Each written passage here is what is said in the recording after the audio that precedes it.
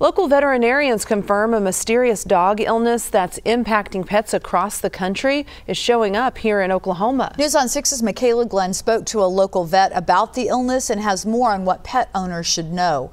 Michaela? Leanne and Tess, good morning. I spoke with Dr. Whitney Hough, one of the veterinarians at STATVet Animal Urgent Care, who says these cases have appeared all over the country, but she says she thinks it's too soon for pet owners to worry. Dr. Whitney Hough says many vets have seen and heard the concern from pet owners who are worried about their animals. Hough says although this may be frightening, there isn't enough research to label this illness as a pandemic.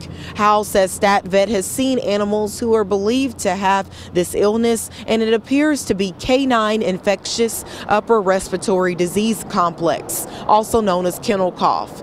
Hough says kennel cough can be caused by a variety of viruses and bacteria, and common symptoms are coughing, nasal discharge, fever, poor appetite, and sleepiness. She says it's normal to see an uptick in kennel cough due to boarding pets and increasing daycare visits during the holiday season.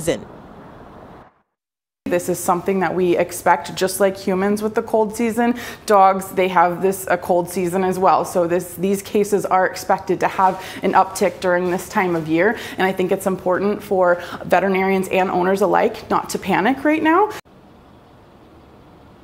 Now, Hough says she doesn't believe any of these cases are linked, and she says pet owners should be mindful of taking their dogs to dog parks and interacting with dogs who might not have their vaccines. She says if you have any concern, you can see your local veterinarian. Live in Tulsa, Michaela Glenn, Oklahoma's own News on 6.